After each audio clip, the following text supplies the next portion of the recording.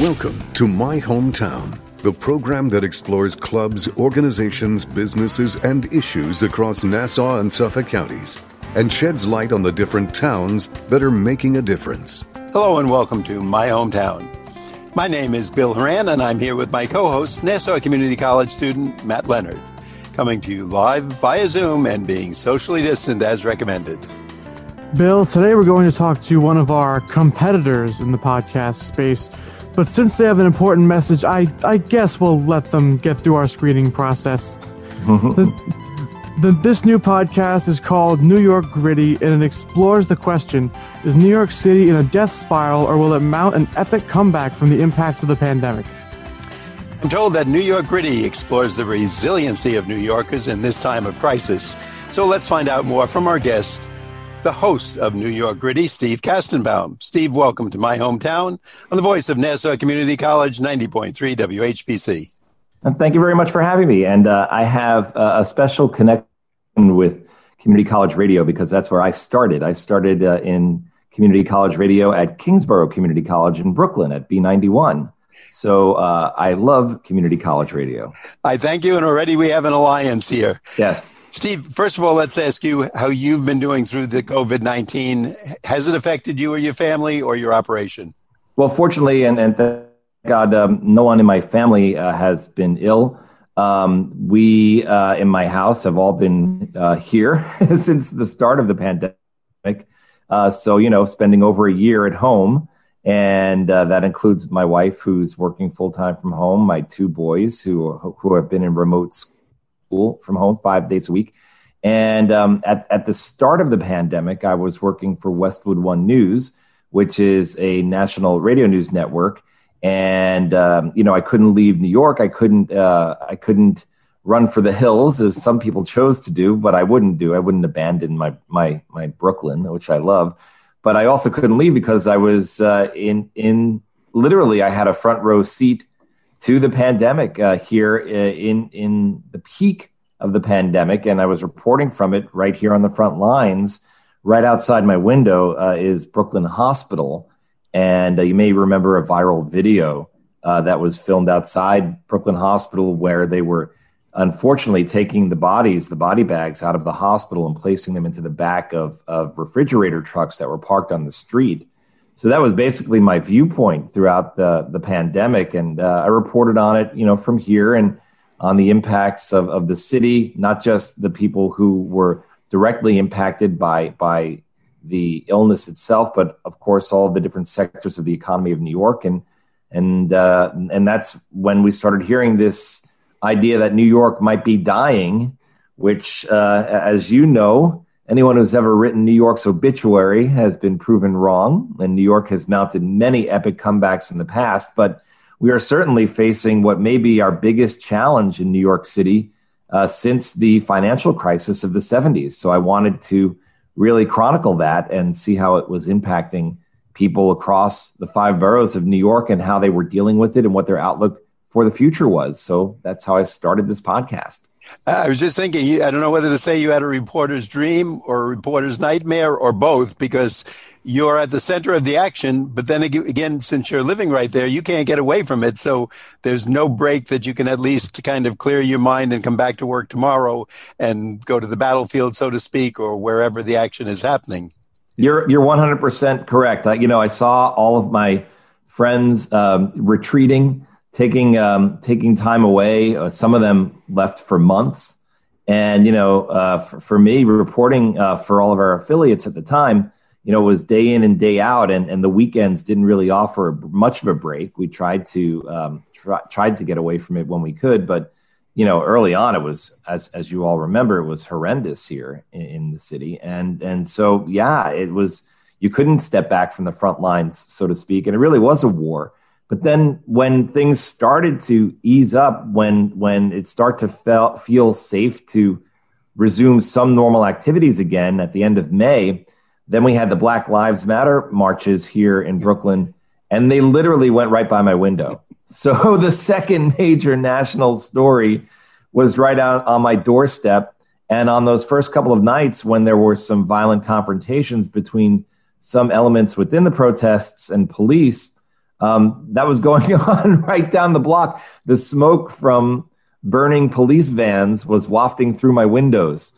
So to say that we're in the thick of it here is a bit of an understatement in my family. I really hope there's a book coming out, because that sounds like, I mean, you couldn't have been better positioned or worse positioned. And again, I don't know which is the correct one, or maybe it's both. So yeah, I did feel a duty to my craft and to my job and to journalism in general, to stay put and report what I was seeing and chronicling it. I really felt like I needed to be here at the time. Matt? Well, obviously, from all that you were just saying, you've had quite the career in journalism already, even before the podcast. So tell us a little bit about your background. Yeah, I'm happy to do that. Thank you. So I'm born and bred in Brooklyn. I'm a third generation proud Brooklynite. And I always say that Brooklyn is the mother country. And I'm fond of the statistic that 1 in 7 Americans can trace their roots through Brooklyn, including many people on Long Island. And so I'm very proud of being a Brooklynite. And I stayed local here my whole life. And as I mentioned earlier, I went to Kingsborough Community College to start my higher education, because I really wasn't set on any one career path. And it was a perfect fit for me because they had a program there where you could major in broadcast journalism. And they had a college radio station. And all of the professors there were adjuncts, and several of them worked at 1010 Wins. And one of them said, why don't you apply for a production assistant job at 1010 Wins? All of the production assistants, most of them are part-time college students. And man, to be in the newsroom at 1010 Wins at the age of 19, who could pass that up, So there I was, suddenly working a couple of days a week in the newsroom, and one thing led to another, and it led to a full-time position at 1010 Wins. And ultimately, the next step in becoming a reporter, I took a little break, and I was a disc jockey at 92.7 WDRE, a Long Island radio station, which was new wave alternative at the time. But when I went back to 1010 Wins, someone decided to give me a chance and made me the Long Island stringer, the Long Island reporter. So I worked out of the newsroom, the Mineola newsroom at the State Supreme Court building in Mineola for years, covering Long Island before I made it into New York City and started covering the 5 boroughs. But my first story on the air as a reporter was the blizzard of '96. And I found myself on an elevated subway platform in Brooklyn trying to get into work, and suddenly the announcement came over the loudspeakers that all above ground subway service was suspended indefinitely. And I called the desk and I said, I think I have a story here. And for the next 4 or 5 hours, I was out there freezing, reporting outdoors on the shutdown of the New York City subway system in the blizzard. And from there, I spent 10 years reporting at 1010 Wins, covering some incredible moments in history in New York. And sadly, I was part of the team that was there covering the attacks of 9/11 and the aftermath of that. From 1010 Wins, I went on to CNN Radio, which was an amazing experience. CNN for many years had a national radio network, and I spent 7 years there and covered national and international stories. Once again, found myself covering a lot of disaster and a lot of real heartache and grief when I went to cover the earthquake in Haiti. But I covered a lot of great stuff, positive things too. Covered the elections in 2008 and 2012 when Barack Obama was running, which meant I got to be a witness to history. I was at the 2008 convention, and again in 2012, the Democratic Party's convention. So that was amazing. And then from there, when they dissolved CNN Radio, I moved on to Westwood One News, which was a national radio news network, and did more of the same, covered a lot of moments in history that people will remember for the rest of their lives, both locally here in New York and nationally and internationally. Got to go to 2 Olympics, which was fun. In 2016, I went to, 2016, I went to Rio for the Summer Olympics, and 2018, I went to Korea for the Winter Games. And then as the pandemic approached, I was here, as I mentioned, covering that day to day. And everything else going on here in New York, and occasionally touching on Long Island. When the president visited Long Island several times when Donald Trump was out there, I was there in the scrum amongst the reporters covering his appearances. But in August of 2020, the parent company Cumulus Media, like many other companies, was suffering financially during the pandemic, and unfortunately, they shut down the radio network. And that's when I started having this idea of getting back into long form radio, which is what I was doing at CNN. And I was really upset, like many New Yorkers were, about this notion that people from afar were saying that New York was dead. How dare somebody in Miami say New York is dead? And that's a perfect lead in, because we want to know, tell us about this podcast. Is that when the podcast came about? That's when the idea for the podcast came about. I was walking around in August. It was beautiful. It was sunny. So many New Yorkers were out and about. The parks were full, and there was music everywhere. And all of these musicians who normally would have been earning a living doing live gigs, they couldn't do that. So they were out on the streets and they were busking and they were earning money that way. And I thought, wow, look at this resiliency. Look at this perseverance. And I'm sure there were people like this in every sector of the economy, in every sector of the social fabric that makes up New York. And so I decided I wanted to start a podcast and highlight this and talk about the comeback, which everyone knows is coming. But what shape, what form is it going to take? And will the New York of the future resemble the pre-pandemic New York, or will it be drastically different? And that's what we're exploring in New York Gritty. Through the lens of the people who keep this city's magic alive in dark times, the people directly impacted by this, the restaurant owners, the musicians, the taxi cab drivers, the people on Broadway, all of those folks, and trying to get a lead on what this city is going to look like down the road. You are listening to My Hometown on the voice of Nassau Community College, 90.3 WHPC. My name is Matt Leonard, along with Bill Horan, and today we are talking about a new podcast called New York Gritty, which explores the question, is New York City in a death spiral, or will it mount an epic comeback from the impacts of the pandemic? Our guest today is the host of New York Gritty, Steve Kastenbaum. Steve, my next question is, why do you choose, or why would you want to host a podcast like New York Gritty? Oh, I love that question. So as a reporter, a majority of my work when I was reporting for radio stations, the length varied from 40 seconds to 2 minutes with recorded pieces. And if I was doing a talkback, a Q&A with an affiliate station live, I wouldn't have a nice long window like we have here. I would only have maybe 5 minutes to talk about a story. And you really only touch the surface of a story with those short time lengths. And when I was at CNN Radio, we started doing podcasting. And I love long-form audio storytelling. And I love multi-layered produced pieces. I think there's a tremendous value to interviews like this, and I love doing them. But my love for long-form audio storytelling comes from bringing people to a location with the use of sound and putting people in the shoes of my interviewee. And it takes a lot of skill, I want to say. I'm not trying to promote myself, but you really need to learn how to conduct an interview a certain way in order to get people to feel relaxed and to talk honestly and emotionally about the situation they're involved in.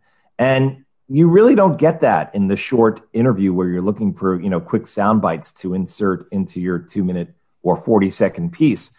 You really need to sit with somebody for 40 minutes, 30, 40, sometimes longer than that, to get real deep emotional stories and put the listener in the shoes of your interviewee. And so that's why I decided I wanted to get back into podcasting. And I love the production work too. I really love sitting down in front of my audio editor and fiddling around with some music and some what we call ambient sound, nat sound, the background noise, and really letting a story breathe and not rushing it, which you often have to do when you're covering the news on a day-to-day basis. Steve, I have a side hustle listening to you, and I'm going to suggest it to you. Okay. Have you ever thought of renting yourself out like they do with these giant jumping things and that for parties? And what I mean is adult parties, because you're interested, your background, you've covered so many interesting stories already, literally been in the middle or across the street from so many other stories that I think would be fascinating. If I went to a party, I met this guy, Steve. Do you know he's across the street from the hospital? He watched this march. He was involved in this at the courthouse. I mean, my God, what you've told us already is like a quick overview of history of New York for the last 30 or 35 years. And I'm sure we're just scratching the surface. So if you ever want to make a little money and rent yourself out, what would it be? I don't know, it wouldn't be called speed dating, but speed meeting for people. And just to say they've met you, they've talked to you, and fascinating background. I do, Bill, I do feel like I owe a debt to younger people entering this world of broadcasting. And so I do actually go back to whenever I have an opportunity to Kingsborough Community College, but also other schools and even my high school alma mater. And I love to talk to young people about what I do and hopefully, help them along in their path to getting to this point, because, we always need new storytellers to come up and to look at things in a new way, I think you just made a mistake, because Sean Novat, our station director, just heard what you said. So he's going to put you on his hot list, and you're going to be talking at Nassau Community College quite frequently in the future. I'm happy to do it. Steve, what have you noticed about the resiliency of New Yorkers going through this period? What's your impression and take back? I don't want to sugarcoat this. Yes, New Yorkers have a tremendous amount of resilience. The perseverance. I mean, as the song goes, if you can make it here, you can make it anywhere, right? And so New Yorkers have to be gritty. New Yorkers have to be strong in the face of adversity, because this city will eat you alive if you're not that way. And New York is special, and it draws people from around the world, not just across the United States, who want to be here for the numerous reasons that make it a cultural hub, an economic hub of the United States and of the country and of the world. But the thing I learned is that, New Yorkers are really struggling now like they never have in recent history, worse than they were during the financial crisis in 2008 and 2009, when a record number of New Yorkers were unemployed for a year or more. And this pandemic and the shutdowns and the resulting economic impact are causing a tremendous amount of pain here for a variety of reasons. And people are struggling and saying they need help. And the help that has come, they're grateful for, but it doesn't solve their problems long term. I'll give you an example with restaurant owners. They're struggling. Some of them are earning, the ones that have stayed open, and many of them have shut down permanently. 140,000 people who work in the hospitality industry are still out of work right now. That's almost half the workforce in hospitality. The owners of the restaurants and bars have said, we need rent forgiveness because we're just not going to make up that lost income, or we need direct aid to help us pay our outstanding rent that we have not been able to pay.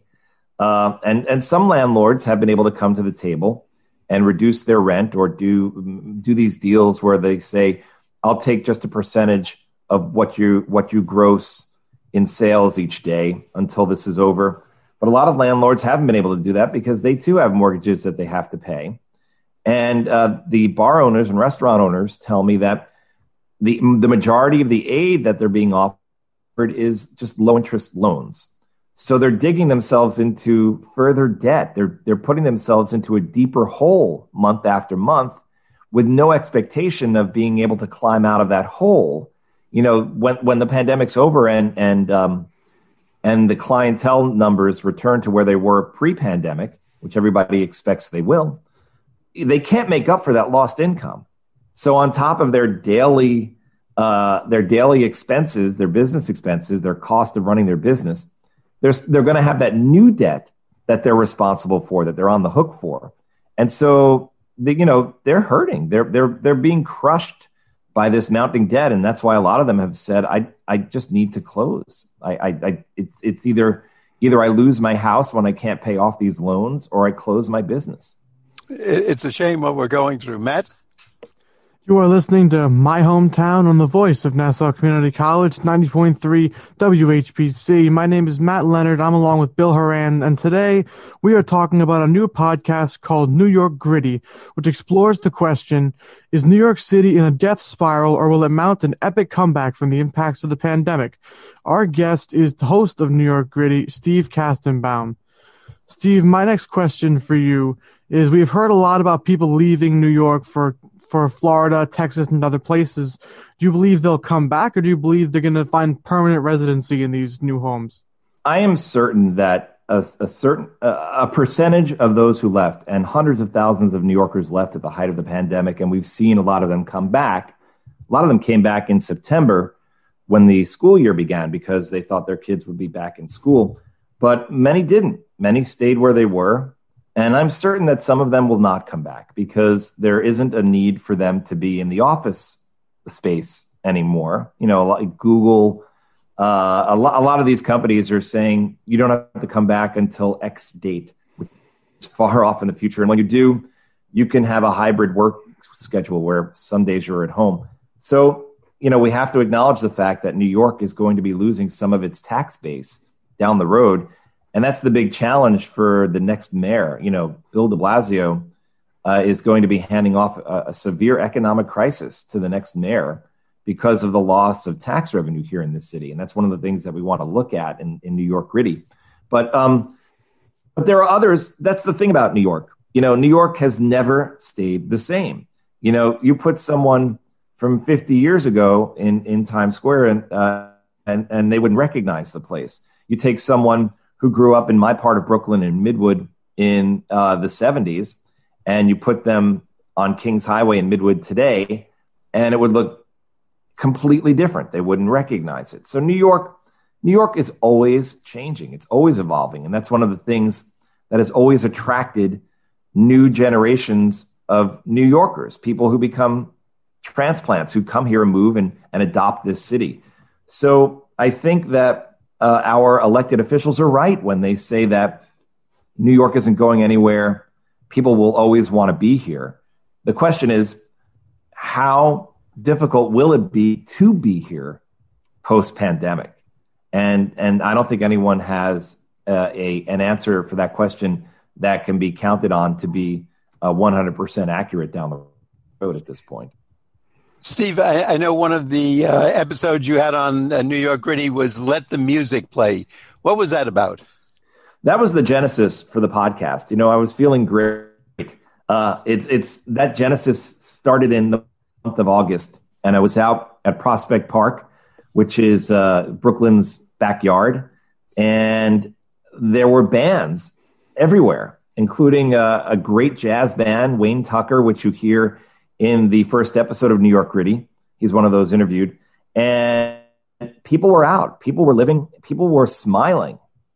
That was what impressed me so much, that despite the masks, despite the social distancing on the lawns, the meadows in Prospect Park, people were out in really large numbers, and the sun was out and it was warm and it felt optimistic, and they were stopping. There were hundreds of people out there in Grand Army Plaza listening to Wayne Tucker's jazz band, which I really implore people to listen to that first episode because the music is just great.